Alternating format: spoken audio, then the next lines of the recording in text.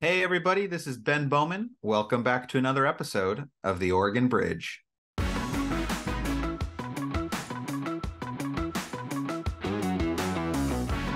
Truman was right in the moment saying, we can look out for the taxpayers' money. We won't criticize military strategy, but we can look at these contracts and see whether you're spending the money right. 32 reports, thousands of pages, every single one of them bipartisan and unanimous. It's one of the things that Truman himself, decades later, was most proud about. By super focusing on the facts and not opinion, there was no opinions expressed. It was basically, this is the facts. And Truman did this 32 times.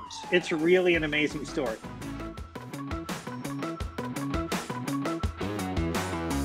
All right, folks, welcome back to another week of the Oregon Bridge.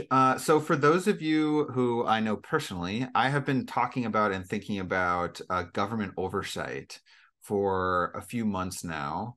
And I came across this book because the author was on a friend of mine's podcast. And the book is called The Watchdog: How the Truman Committee Battled Corruption and Helped Win World War II. Our YouTube listeners can see the book right now. And I love this book so much. It was so much fun to read. And it was one of those books, as I mentioned in the beginning of the interview, that like sometimes you're at this moment in your life where you're thinking about a thing or you're navigating a thing and like the perfect book comes in that is just like very inspiring and helps you think about things differently. And that's what this book was for me as I've been thinking about government oversight.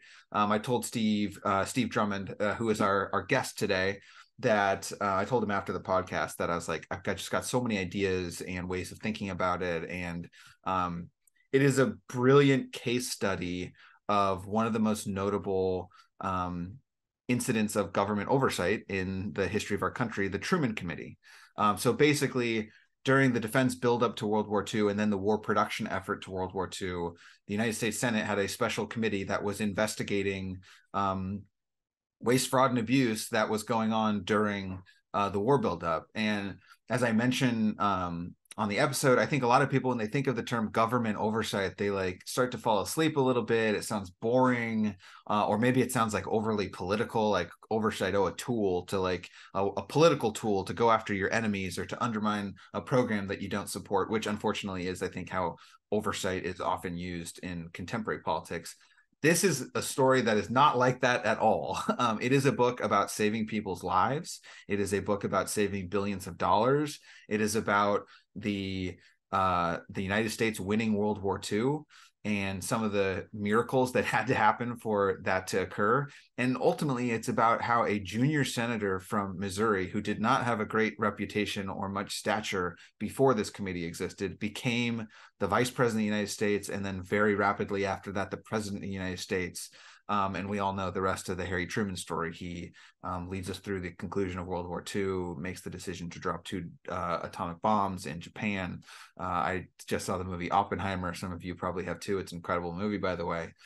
So a lot of us know who Harry Truman is and know a little bit about his place in American history. But this book is not at all about the presidency. It's not at all about Truman as president. It is about him as a young senator who starts this committee and conducts brilliant oversight that is bipartisan, not nonpartisan, as we talk about, that is done with integrity, but also, sometimes cuts some corners to avoid controversy, keeps some things out of the public, takes some battles super public and goes after people. It's a great book. It's a great case study. And, we don't explicitly talk about Oregon in this book. But what we do talk about is the case study or the Truman Committee as a case study for conducting government oversight and lessons that can be learned at the state level, at the local level, at the national level, when folks are thinking about like how can the government do a better job of making sure money is spent wisely, programs are being implemented properly, and that ultimately taxpayers are getting their dollars worth. And we're succeeding in the aims that we're pursuing. It's a great book. It was an awesome opportunity for me to meet Steve. I've been carrying this book around for a while as I've been reading it. And as I told him, I had more notes going into this interview than I have in a very long time. So we cover a lot of ground, and I hope you'll find it as interesting to listen to as I had, or as interesting as it was for me to to do the interview with Steve. So with that, I will stop talking and we will jump into the interview with Steve Drummond. I don't think I mentioned he's an NPR journalist. He's a senior editor and executive producer at NPR. He also teaches journalism at the University of Maryland. He's been with the station for many, many years, overseeing a lot of different projects and employees. And he's kind of a big deal at NPR. And this is his first book. So without further ado, please enjoy this week's interview with Steve Drummond. Now that the legislative session is over, it's time for Oregon's activists, candidates, and political committees to turn their attention to the 2024 elections. With government regulation of political activities becoming more complicated nearly every year, and with political actors increasingly initiating complaints and litigation to achieve political goals, having experienced legal counsel has become critical to success in the political arena. Harang Long PC has represented clients involved in candidate and ballot measure elections for decades.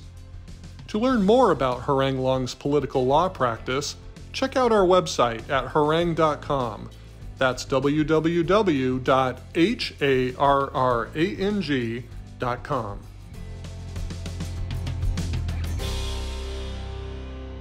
Steve Drummond, welcome to the podcast. Hi, Ben. Thanks for having me.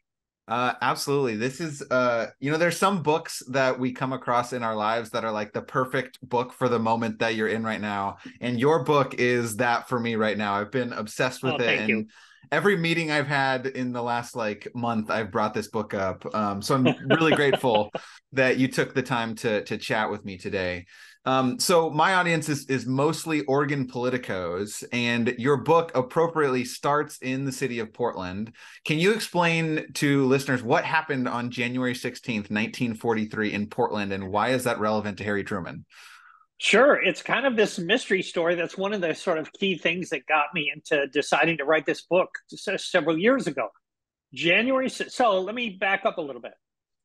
1943, the United States is at war now, has been at war for more than a year since Pearl Harbor.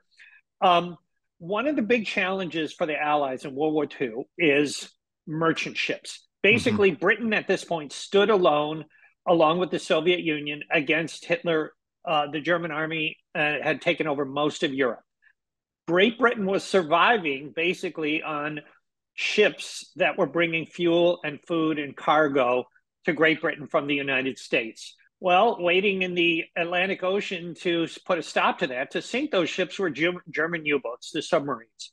At this point in the war, this is a bad situation because the Germans were sinking more merchant ships than the United States could build. Shipbuilders all over the country were racing to solve this problem. One of the most successful was a guy named Henry Kaiser. He had transformed what once was the Portland Municipal Airport on Swan Island into a shipyard, which is still there, the Swan Island Shipyard. The very first ship built in that shipyard was a fuel tanker called the SS Schenectady. On January 16th of that year, the Schenectady was sitting there in calm waters, getting ready for her very first voyage. The ship had never been out to sea before. There were about 30 men on board, loading it up, getting it ready for its first voyage. At 10:35 p.m., there was a loud booming sound, a crack, a sound like an explosion. The ground shook. People heard it more than a mile away. Firefighters and police getting a call that a bomb had gone off or something. A ship had exploded, raced to the scene. So did the FBI. Really weird. Is it an attack from the enemies? Are someone here? What's going on? We don't know. Exactly. There's a picture in the book. It looked like this ship was 543 feet long. It looked like a giant had picked it up and gone and snapped it in two and then set it back down. So by the next day, the FBI was looking at it. The head of the shipyard was like, it's not an explosion or the metal parts would have blown outward. It just cracked. So everybody's, it was a giant security crackdown. Many, many investigations began. But for several months, nobody quite knows what happened to this ship. And what happened to this ship ends up being a big part of the story of the Truman Committee and a big part of the story of how Harry Truman became vice president and ultimately president of the United States. Perfect introduction. So before we start talking about oversight and the Truman Committee Yeah. and Yep. their charge, Yep. most of my listeners, so this is an appropriate time to have this conversation. I just saw the movie Yep. Oppenheimer on Oh, yeah. Monday. So Harry Truman, I think in modern American understanding, is he's a wartime president who drops the bombs. That's his Right. big footnote in history, is like he makes the decision. But before he gets to the presidency, he is a junior senator from the state of Missouri. And the way he's described in this book, can you tell the listener who is Yep. Harry Truman before the Yep. presidency? And before the Truman Committee starts, I should say. Like, what's Yep. his reputation? What's he like? It's one of the things that makes it, again, a fun story. Harry Truman in January 1941 was basically a nobody in Mm-hmm. Washington, almost less than that. He had served a single term in the Senate in which he had basically sat there and done virtually nothing. But Right. not only that, most of his fellow senators and most of the press and everything kind of view him not just as a nobody, but as a negative force. He was Mm-hmm. widely viewed as had been placed in the Senate by the Kansas City political boss, a guy named Tom Pendergast. Pendergast, Truman was right? kind of known. If anybody knew who Truman was, they basically knew him as the senator from Pendergast, he was called. So Franklin Roosevelt had met with Truman a grand total in 6 years of 4 times, I think. So in other words, Truman was on nobody's political radar at this time. He was the junior senator. The other senator, a guy named Champ Bennett Clark, way more better known at the time, was considered the political power in Missouri. So Truman basically is an invisible person in Washington. I mean, given the fact that he was a United States senator, and that's how my story begins, basically. Yeah, so he has no like strong reputation. I like the description you used for the members of the committee. You said a senatorial B list whose distinguishing characteristic was a sort of unspectacular competence. So it's not like they thought he was Yeah. dumb or Nope. unqualified, but he's just a guy. He's a backbencher essentially. Yep. Um, Yep. but Truman gets really excited and animated by this idea of oversight of the defense program buildup. What was his Yep. case for the committee, and why was he so excited about this idea? Yeah. So soon after he narrowly won re-election in November of 1940 in an election that most people, including the president of the United States, had supported his opponent. Truman scraped by. He won his second term. In the few weeks after that, Truman returned to Washington. He was kind of, recovering from the campaign. He was getting letters from some of his constituents. Mm-hmm. This, of course, is before Pearl Harbor. The United States is not at war yet, but was trying. What Franklin Roosevelt knew, the war was coming, and the United States was racing as fast as it ever could. Once again, it's pretty much a story of our history. The United States racing once again to get ready for war. One of the things that was needed was army camps. The Army at this time, the U.S. Army was ranked 17th in the world in 1939 when the war broke out, behind Romania in size. Wow. So here we are 20 years after fighting a big war, the defense cuts and everything. So one of the big things that was needed was army camps. We were going to need camps all over the country to train, equip, feed, house, eventually a million and eventually 13 million people. So Truman starts getting these letters from his constituents. Hey, they're building an army camp out here in the Ozarks. It was called Fort Leonard Wood. Mm-hmm. Something funny is going on. Letter and letter and letter saying, hey, nobody's working. Guys, contractors are getting rich. All kinds of stuff's going on here. One of the great things about Truman is he doesn't send a staffer out to investigate. He doesn't get on a plane with a senatorial, delegation like we have today. Truman walks out of his apartment one day in January 1941. He gets in his car and he drives out to Missouri. And no fanfare, no nothing. Here's a short guy in a suit walking around asking questions, and he sees all this stuff. Lumber sitting out in the snow, going to ruin, guys sitting around playing cards, contractors making several times the profits they should be making. And Truman kept going. He checked out several other construction sites, and he saw the same thing. So Truman came back to Congress in February 1941, very angry. And it's the way I recall from the book, it's not like this is a mainstream idea that people are getting behind. I think the majority leader wasn't particularly excited about this, but Truman is sort of insistent that we should do this. Exactly. Truman got up on the Senate floor on February 10th and he said, "Hey, there's some funny business going on here. We should start to look into this. The government's letting a lot of contracts." He pointed out, as many people knew, after World War I, there were 117 separate investigations of the war effort. One of them, believe it or not, ran all the way into the 1930s. Hmm. Truman's point was, what's the point of that? It's all the money's gone. It's too late. The war is over. It's too late. So Truman's idea, which was he was saying, let's look into this now while we're spending this money, while we maybe can save some of the taxpayers' money. As you point out, Ben, Truman was a Democrat in a Democratic administration with a Democratic president. Nobody was really crazy about this idea. Well, Go ahead. Well, and you could be perceived. Well, this is what I kept thinking. It's a dangerous line for being perceived anti-war or anti-America. Like right. the way oversight is used in this country today is oftentimes to undermine whatever program you're overseeing. That's not what Truman was saying here. No, but of course, as you can imagine, time and time again during World War II, Truman was accused of just that. Oftentimes, well, I'm getting ahead of the story, but anyway, he gets up on the floor, he makes his speech. Eventually, the Democrats realized, the president and the Democratic leadership realized, if the Democrat didn't do such an investigation, the Republicans are ready to go. They were going to do it too. So right. Truman's idea, originally they would say no.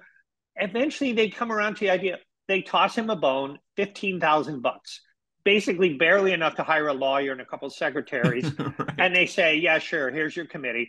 They try to stock the committee with a bunch of Roosevelt loyalists to keep an eye on Truman.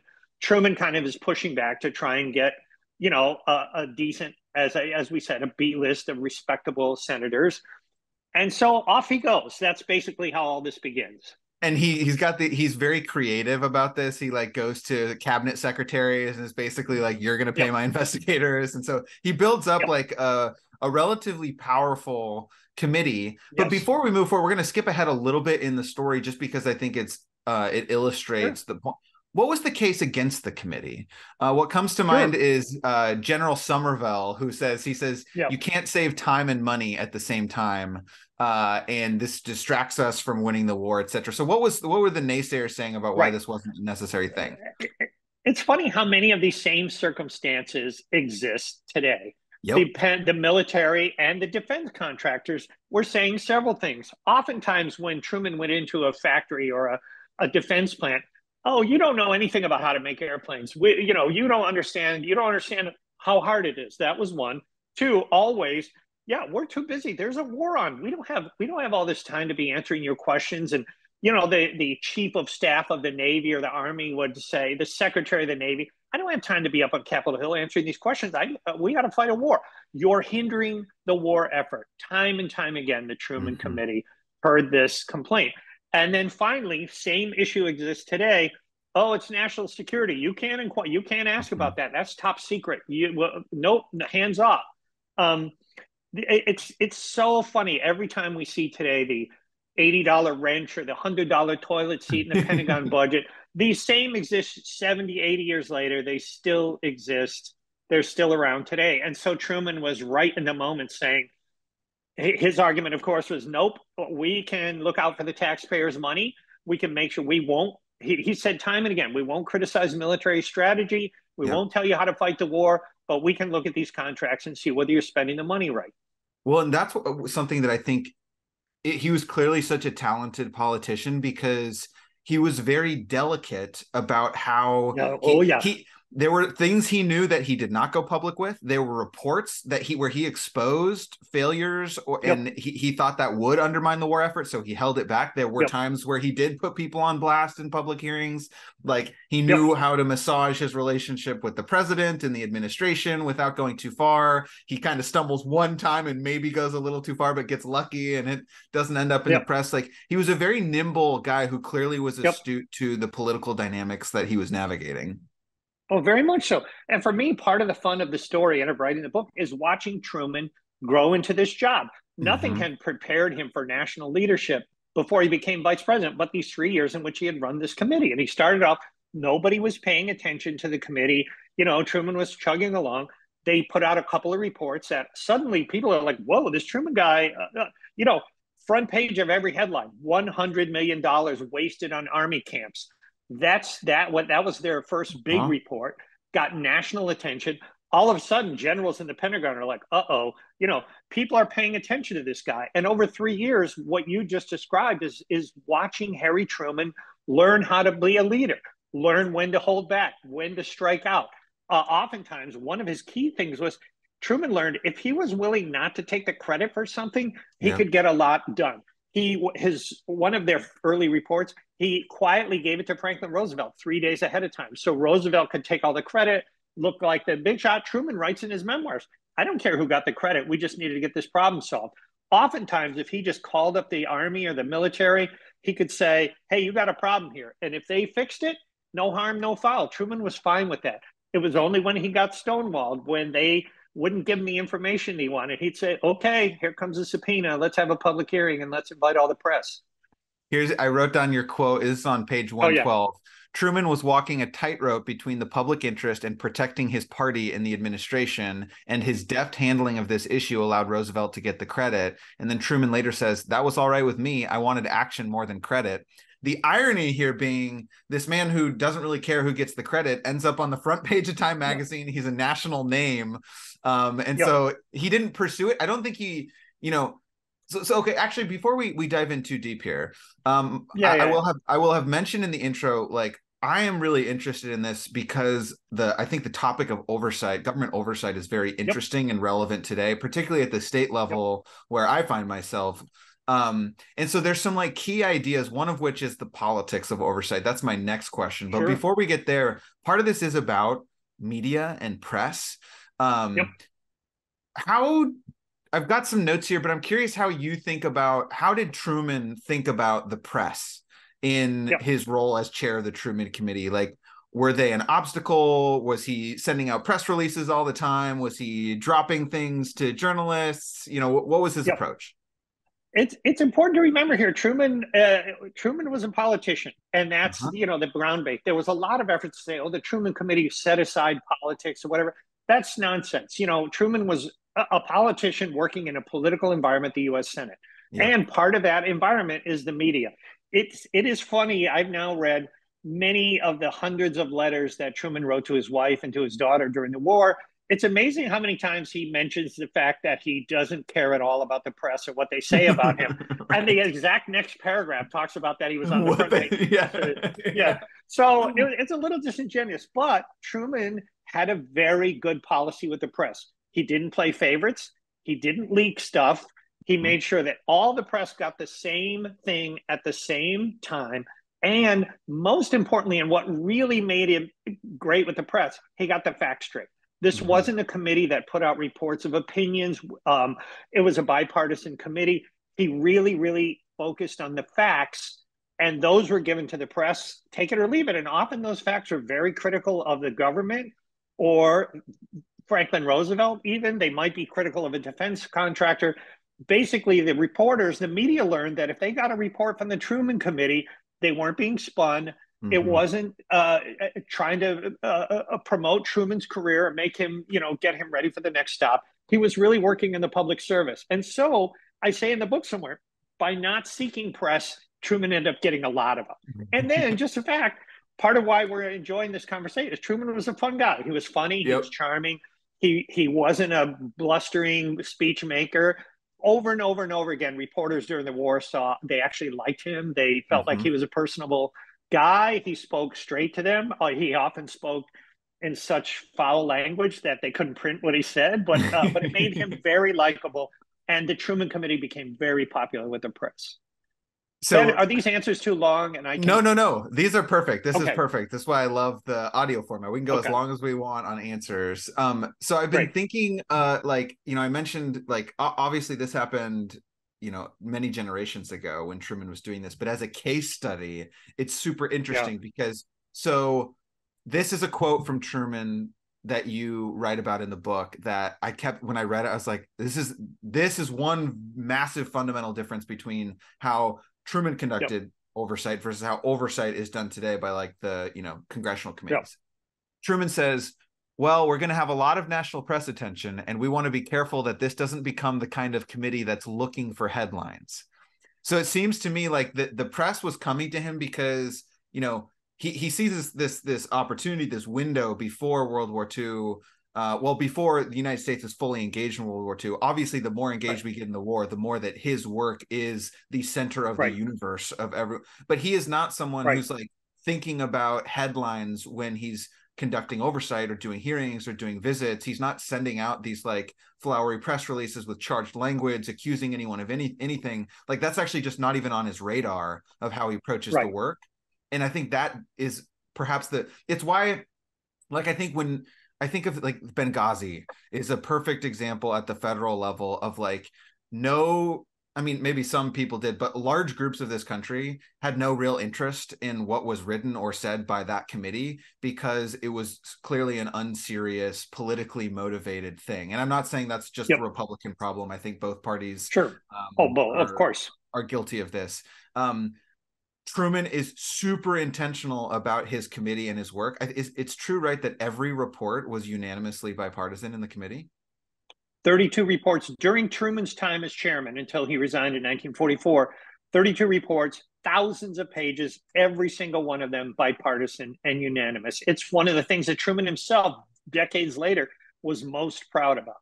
So how does that happen? How does he cultivate that? There's probably political opportunity for someone on the committee to say, I'm not going to stand for this anti-American BS. We need to stand behind the war effort. Nobody does that. What's the secret of how that happened? He did several things. I've been talking a lot about Truman's leadership style and how he learned it on the Truman Committee. He chose his senators wisely, although there were still 2 Republicans on there, and it's not that politics never intervened. He chose his senators wisely. He was very willing, and this I think is key, to not take the credit for everything. Eventually, after the first report, everybody just called it the Truman Committee, but Truman was very open. If there was a certain investigation in a certain senator's state or on a subject at a certain, like railroads or steel on a subject at a certain senator, he would create a subcommittee, let that person be the chairman, and let that person deliver the report in the Senate. By being a little magnanimous, again, if you're willing to not take the credit, you can get a lot done in the world. And then let's just say it took a lot of work. Truman had a little room off of his office called the doghouse. It had cartoons and posters on the wall. Most importantly, it had a refrigerator and it had bottles of bourbon and scotch and such. And the senators would sit in there. When there was a draft report, they would sit in there and they would go over them page by page. And each senator was allowed to say, hey, I don't like this. And if there was a disagreement, Truman would take the 2 senators and send them out to fix it. Or they would air their disagreements. They would kick it back down to the staff, have a rewritten. And so oftentimes there would be several drafts of the report, but Truman took great pains to listen to the senators when they had concerns, to include that in the report. And then once again, I'll back up and say, by super focusing on the facts and not opinion or trying to spin, this made it easier for all the senators to get on board. There was no opinions expressed. It was basically, this is the facts. We are not making enough airplanes to meet our quota. That's a fact. There's a steel shortage. That's a fact. That made it easier to build consensus on the committee. So that, and Truman did this 32 times. It's really an amazing story.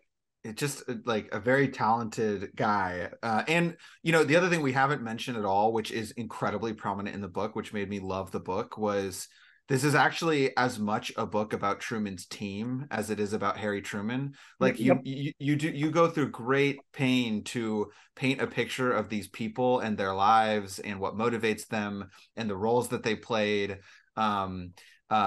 And I think it's a beautiful, beautiful part of the book. And you mentioned at the end, like you got access to personal letters and records from, many generations later, or at least a couple generations later of some of these folks. So I think part of the magic, right, is Truman's got this cast of characters working behind him who are very skilled and committed to the mission as well. Very much so. And I'll talk about another key factor in the committee's success. Normally in these times, and still today, when you create one of these committees, then you need a chief counsel, a lawyer to run it. Usually that might go to somebody who just lost an election, is looking for a job, or it would go to a political, it'd be a political appointee, or it'd be somebody who was a prominent lawyer and who would kind of do this in their spare time or whatever, a big name lawyer. Truman called the Attorney General of the United States and he said, I want the name of your best prosecutor. And the Attorney General recommended a 36-year-old lawyer named Hugh Fulton, who was Fulton. working for them in New York. And that was the point. Truman took this seriously, and they met, and Fulton said to Truman, is this going to be politics? Are there going to be whitewashes? And Truman said, nope, you find the facts, I'll take care of the rest. And they created this incredibly successful team. And then Fulton and Truman both, they hired a bunch of young lawyers right out of college, men and women, and for many of them, that's how I got into the story, was reading the accounts of these young lawyers saying, this was, 22, 23 years old. They're flying around the country, going undercover in steel plants and air engine factories, and they're investigating this stuff, and they're on the front page and everything. For many of them, it was the most exciting job they had ever had. And every single one of them had praise for Truman, saying, this is the best, this guy was amazing. And that's what really 10 years ago or so got me sort of going down the road of trying to write a book about this. So we will get back to glowing about Truman and the Truman Committee, but before we do, you've mentioned this. This is not a no politics committee. That is not not an accurate description. So first of all, you've got Truman's reputation, which I think this committee pretty successfully helps him overcome. He's not the senator from Pendergast by the time this is over. He is the front cover of Time magazine and the watchdog, if you will, of the American Defense Program. But there's the Chandler swimming pool, which was a selectively managed investigation, you write, that clears a fellow Democrat. And frankly, is a similar dynamic with FDR. But there's also like that was political. He finds out about the Manhattan Project and he doesn't go forward with that. That's less political. That's probably more national security. National security. But kind of taking what worked for Truman and zooming out a little bit, how should government officials conceive of the role of politics in government oversight? Because if you let politics drive oversight, then you've got a Benghazi committee or some useless political weapon that no one cares about. But if you don't, if you're not attuned to politics, then you are not going to be empowered or listened to, or like the Roosevelt administration could have easily sidelined the Truman Committee in a few different ways. Oh, totally. And they didn't fully do that. They probably did in a couple ways. But like, how do you think about the role of politics in oversight? Right. The Truman Committee was political, and you could argue, let's take a different point of view, that building all this consensus, taking all this time, getting a bipartisan thing. Well, one of the potential downsides of that would be that that some more contentious areas or some more politically dangerous areas might be covered up. In other words, by finding consensus, they may not have told the fullest truth, or they may not have gotten the information out there as fast enough. Okay, that's one style of government. Truman's style of government was to build a consensus. Let's find the points of view that we can agree on. And in this way, his oversight role worked. Had he seriously criticized the Roosevelt administration or blew the whistle on the Manhattan Project, they probably would have shut him down. Had his reports been overly partisan, then Republicans would have ignored him, or there would have been constant criticism in the press that he was kowtowing to Franklin Roosevelt or whatever. Truman, for 3 straight years, walked this, as I said, a very careful middle line of speaking the truth. And then the main thing that he could do in a political sense was not call a public hearing and not having get in the press. Truman was if he ran across many times during the war, Truman ran across egregious examples of mismanagement or fraud or waste or corruption. If he could call up the chief of staff of the Army, George Marshall, and say, "Hey, fix this," and Marshall would do it, fine. No one would ever know. And so again, that's politics, pure and simple. And that happened many, many times. So politics played an important role. And again, it's Truman and others kind of after the war pretended that the Truman Committee somehow rose above politics. That's not really the case. Truman just played politics really, really well. Yeah. So a couple of key ideas that, again, were really important to me. I kind of touched on this a little bit. So Truman is a veteran, right? Did he serve in World War One? He was a combat veteran in World War One. He was a captain in charge of an artillery battery. They were in combat for the last several months of the war, and he was a decorated veteran. And it's the key to his story because it's part of where he learned, a lot of the leadership skills that he would apply, later in life.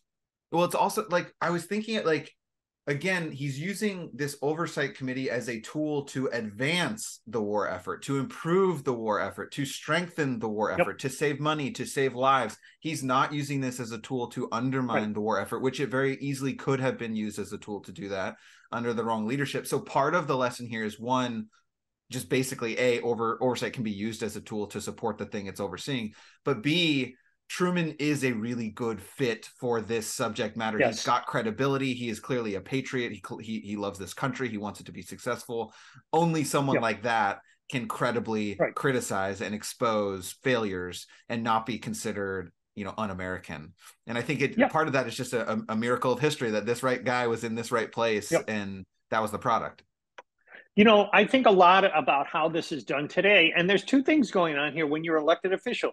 You have public service, the very simple fact. Let's make sure the soldiers are getting the best equipment they need. The sailors have the best ships, the fighting equipment that they need, and the taxpayers' money is be spent wisely. There's the public service element of it.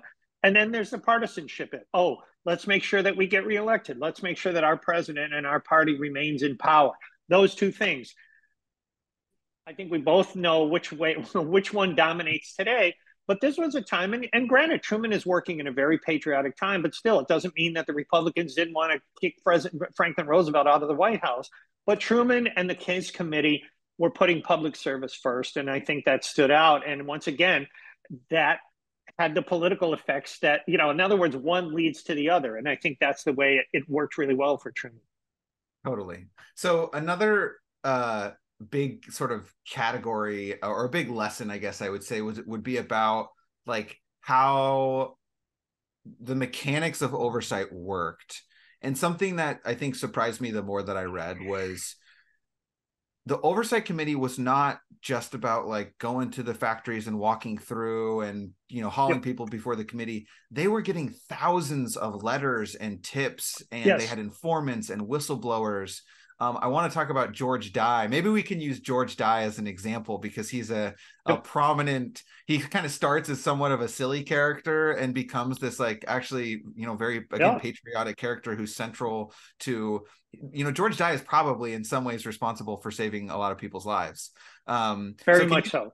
Can you tell us about George Dye and the role of these whistleblowers in Truman's oversight committee? So, early on, right at the beginning, Truman, he went on the radio a couple times very early in the committee's tenure, and he said, "Hey, Americans, help us out. You see something going on down at the factory, down at the shipyard? You see, you have some ideas for winning the war? Let us know." Harry Truman, Senate Office Building, Washington, D.C. And Americans responded. Initially, a trickle, a few here and there, but gradually, as Truman put out some reports, the $100 million Army camp report, more and more letters started to come in. Well, one of those letter writers was the guy you mentioned, George Dye. He was a 30-something. He was the manager of inspection at a giant steel plant outside Pittsburgh. It was operated by the Carnegie Illinois Steel Company, a division of U.S. Steel, and he was in charge of the inspections. Basically, this plant didn't make steel, but they took giant, thick slabs of steel and shaped it and made it into plates that could go into ships or go into all kinds of different uses. Okay, so the steel slabs came from another plant. They were heated up and run down this long, continuous strip mill, it's called, and they were hammered or whatever they do to steel slabs to make them think. Along the way, many tests were run. Was the steel of the right composition? Did it have the right amount of carbon in it, or magnesium, or whatever steel has in it? I'm certainly no expert. Was it fixed at the right temperature? Was it cooled properly? They would cut off a little piece of it and put it in a giant machine and pull it apart to see how strong it was. So that was George Dye's job. And quickly, of course, this plant, like many others in the defense buildup and eventually in the war production effort, was under immense pressure where, there's a steel shortage nationwide. So they're cranking the steel out as fast as they can.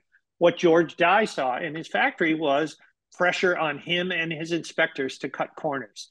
If the steel was almost made it to the inspection, but not quite, sometimes they would fudge the numbers. George Dye took his job and his public service seriously, and in early 1942, he said, "What the hell do I do about this? What am I going to do?" And one night, after a few days after one of the Truman reports came out, he sat down at his desk in Pittsburgh and he wrote a letter to Harry S. Truman, and it was the first of many letters.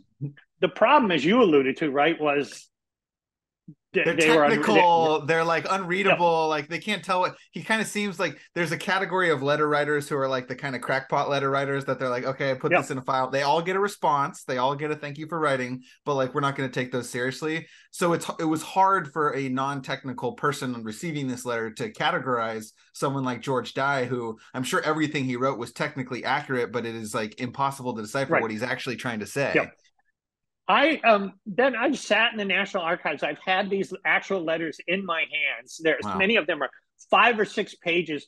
They're so full of jargon and stuff you can't. They're impossible to understand. So basically, these letters are all pouring into room 160 in the Senate, in the basement of the Senate office building. Somebody opens them up every day and they're reading them. Every single one, by the way, got a response. That was a rule that Truman set early on. Everyone got a response. And they're reading these letters, and I'm reading this letter. I'm like, I have no idea what this guy is talking about. You know, equations and all this stuff in there. And so they send him a polite 2-sentence brush off. Thank you very much. We'll take a look at this. And they tossed it in, as you said, the crackpot file. And more. He didn't give up. He actually came to Washington that summer of 1942. He met with Hugh Fulton, the chief counsel of the Truman Committee.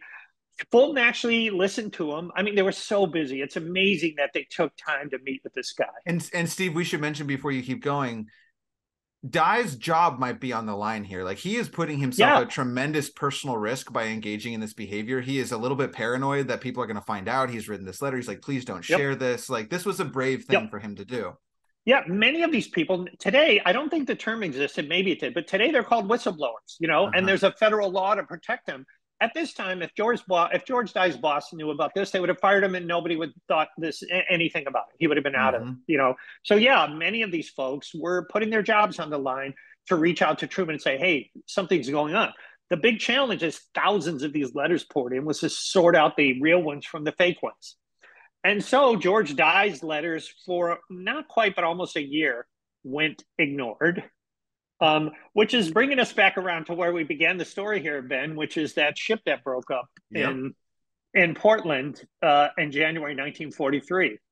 So what happens? So eventually these letters, something happens and there's a big field trip, you could say.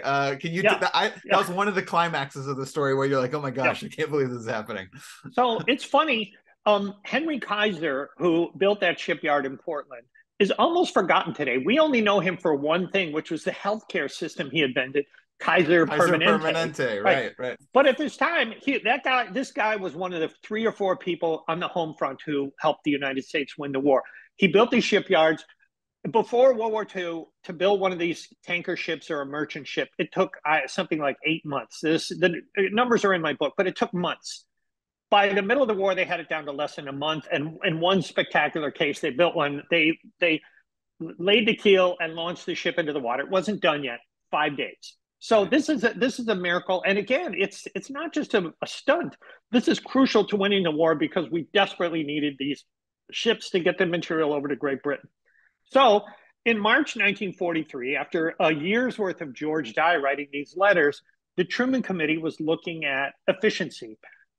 There's problems of absenteeism. How can we get more production? There's still production lags. The United States, despite this amazing stuff going on, was still not at the wartime production capacity that everyone knew it could and would be.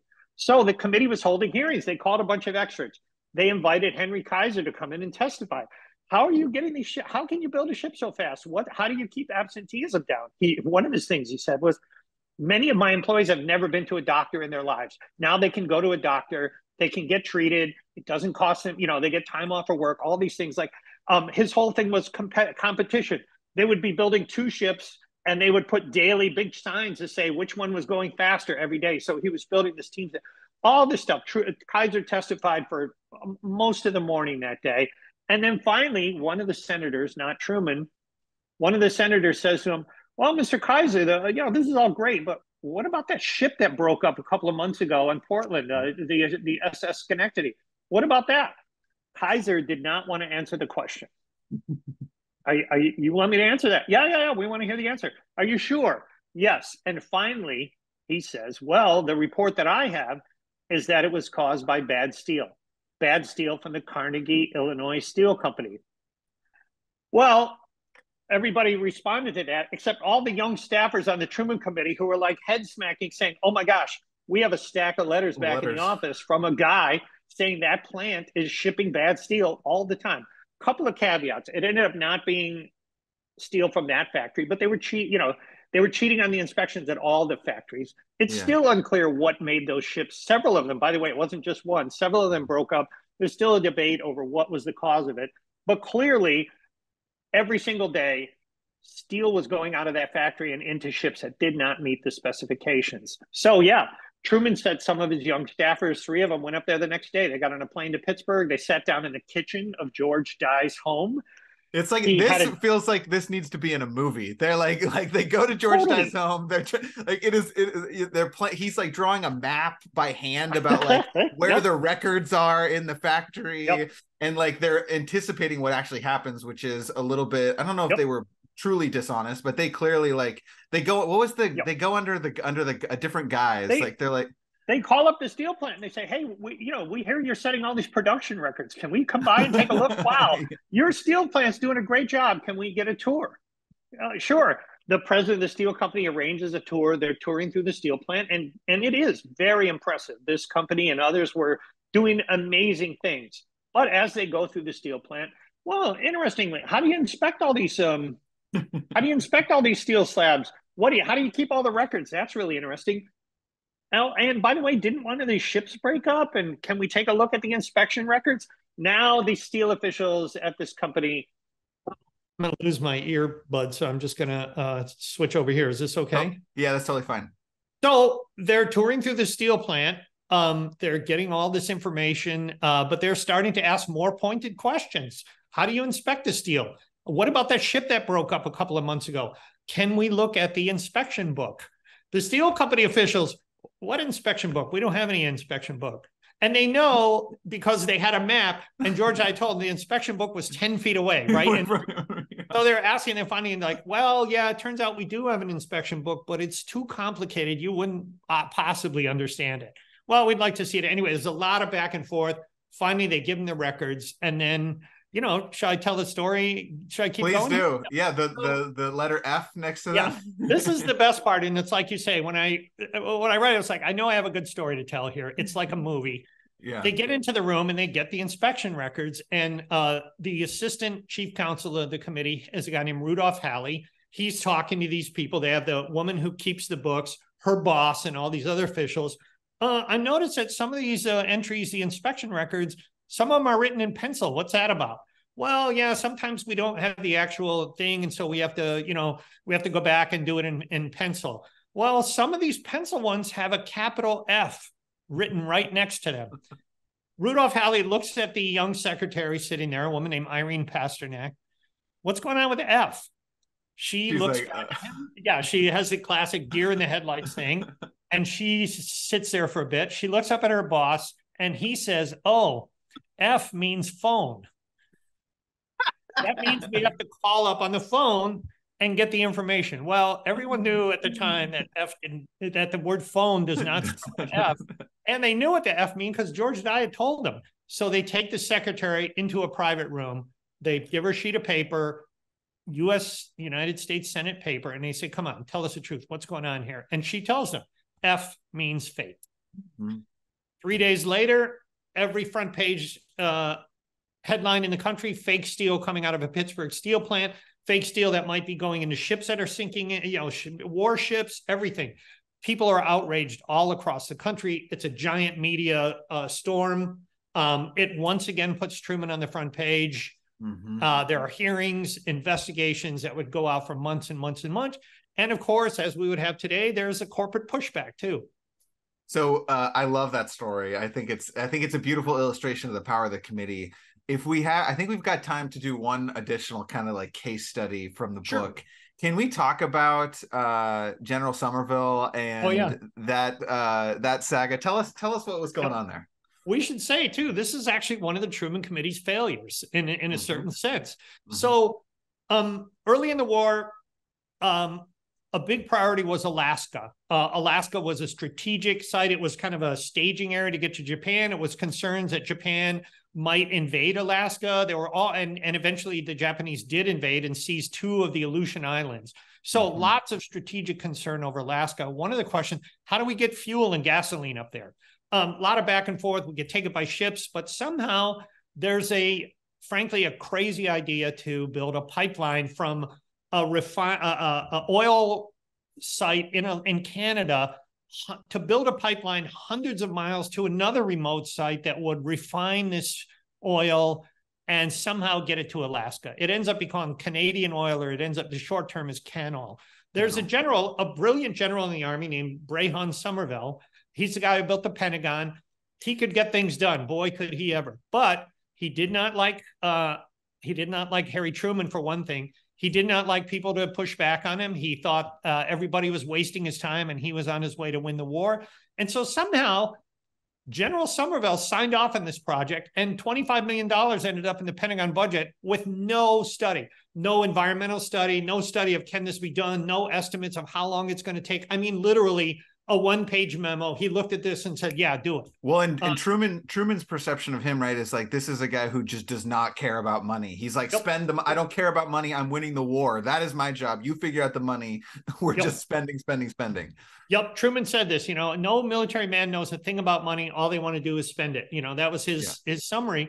And Somerville didn't disagree. There's a war on. We got to win the war. Well, okay.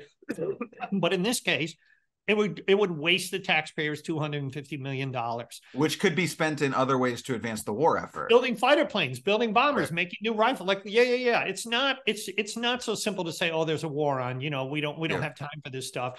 This oversight and this scrutiny is terribly important. And this story, better than any other in the book, tells that story. So they're going along, and it just starts off at 25 million. And then next thing you know, it's 120 million has been spent on this pipeline. It's nowhere near finished. It's way over its deadline, and it's way over its budget. And sure enough, Truman says a team up there, and they come back and say, this is pointless.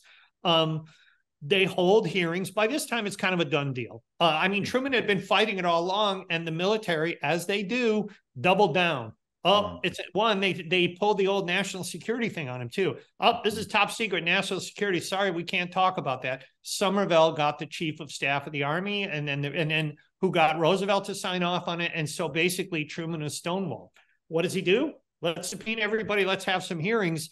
It's kind of a done deal. And we've seen this over the decades, time and time again, this desire for public oversight to keep an eye on what the government's doing versus this national security thing. And oftentimes, as with the Manhattan Project, it was a valid concern. They didn't want this all over the papers. In this case, the military used it as a shield to hide behind. And, every single study during and after the war agreed this thing was a giant waste. It was never going to happen. It ended up costing, like I said, $250 million. They sold it off for scrap for like $1 million after the war. The whole thing was a giant waste. And you could have shipped more fuel more cheaply just using ships up and down the coast. The Navy raised their hand and said, "We'll happily do it for like a fraction of that cost. We can do it much faster. We could do it right now." Like the whole thing was just a boondoggle. So we're gonna force one more in as a case study because I don't want to end on a bad note. And let's talk about the tank lighters. Oh yeah, because this is a case study where the committee actually does win, and ultimately, I think this is a great example of saving lives. Yeah, sure. So we've all seen the movies. Tom Hanks or somebody else. It's D-Day. We're off the shore of Normandy, and one of the big challenges of World War II. How do we move tens of thousands of men, hundreds of miles across the ocean or across the English Channel in this case? And then how do we get them ashore on a beach? We can't just go into the port and drop them off at the port. That won't work because, so this question of landing craft was a huge one. People all over the world were racing to develop some kind of boat that would get the people ashore. The Navy had designed a boat that it thought was perfectly fine. But there was a boat builder in New Orleans, a very colorful figure named Andrew Jackson Higgins. He had designed a much better boat. They ended up being called Higgins boats, and Dwight Eisenhower would eventually say that the Higgins boats played a giant role in making the D-Day landings a success and countless of landings in the Pacifics. These boats he had just designed a perfect sort of shallow boat, had the ramp that came down. And then there were bigger ones too. One that, you know, that some carried infantry troops, some carried heavy equipment like tanks. And the Navy, again, for these tank lighters, they were called, the Navy had its own design. And they favored the design. Higgins was like, that one sucks. It's underpowered. It's dangerous. It won't work. I've got a much better one. He built a prototype in 3 days, and he showed it off to the Army and Navy. And the Navy, for whatever reason, totally blew him off. They didn't like this guy. He was, and they had their own design. They kind of closed ranks around them. Higgins went to Washington, and he knocked on Truman's door in the Senate. Help me out here. Truman had a pretty good idea. Let's take this guy's boat, he told the Navy, and your boat, and let's put a tank on them, and let's see how they do in choppy waters. Let's test it. Makes sense. So they tested it out. They down off Norfolk, Virginia. They put a tank on each of these two boats. They sailed a few miles. Higgins's boat went ashore, dropped its tank on the shore, and then came back to circle around the Navy design boat, which was nearly floundering in the heavy seas, and completely failed to complete the mission. Finally, the Navy wakes up and says, okay, you know, your boat's better. They order hundreds of them. And then literally the rest is history. So this is a concrete example of the Truman Committee stepping in, pushing the Navy hard, going public when they needed to say, listen, this is endangering people's lives. And it's a concrete case in which the Truman Committee had an outcome on, you know, on saving lives and helping to win the war. So I love that story. I love that example. This is how I want to end it. I'm going to make 4 claims that I think are true based on reading your book. I think you make these claims yourself in the book. Probably. Just to underscore for listeners, like, I think government oversight sounds like a wonky sort of like, you know, boring, or like, you know, you just imagine it doesn't sound sexy or exciting. But these are 4 claims I want to make about government oversight, using the Truman Committee as an example. 1, the Truman Committee saved the United States billions of dollars. Yes. 2, the Truman Committee saved countless lives. We can't put a number on that, but we know for sure the Truman Committee, through government oversight, saved people's lives. 3, the Truman Committee ultimately played a significant role in the United States winning World War II. And 4, Harry Truman would never have become president of the United States without the Truman Committee. Yep. Are those right?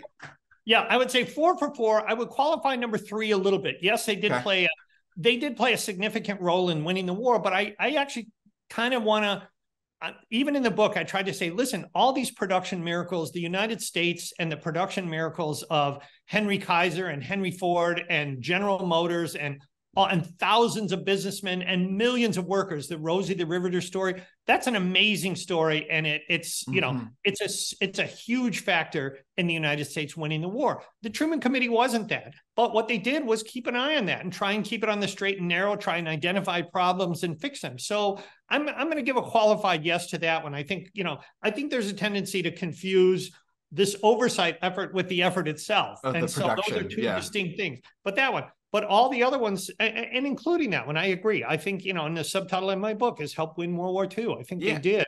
The other ones, there's no question that without the Truman Committee, Truman would never have been vice president.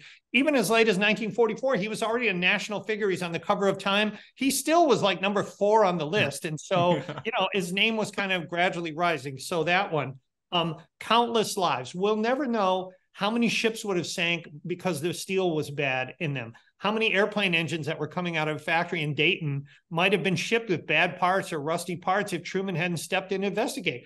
How many soldiers and sailors might have drowned on those terrible, inferior Army tank lighters? There's one Marine general said, the only thing those things would have done was got us killed. Like, that's from a general who had, you know, no dog in the fight. They saved lives. And there's no question, everybody who's studied the Truman Committee agrees that it saved billions of dollars. Truman liked to save $15 billion. No one knows where he got that idea. And you really can't, it's really impossible to put an actual dollar figure on them, but there's no question that both in the things that became public, but how many times did they make a phone call and something got fixed or something got stopped because of fear of the Truman Committee? That was a real fear during the war. And so there's no question they saved billions of dollars. Well, Steve, I just want to say thank you again for coming on the podcast. The book is called The Watchdog. I cannot recommend it enough. And I really do think, you know, you mentioned this, I think it might be in the epilogue or something, but I mean, my perception, you've added something very important to the historical record that was not previously deeply explored.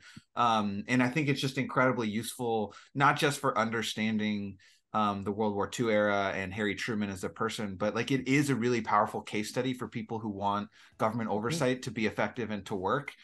So I just want to say thank you for writing the book. It's a very valuable contribution, and I'm really glad that I got to read it. Well, great. It's great to hear those compliments, and it's been a great pleasure talking with you. I've really enjoyed it. Awesome. Everybody, thank you so much for listening. Steve, thanks for coming on the podcast, and we'll see you back here next week.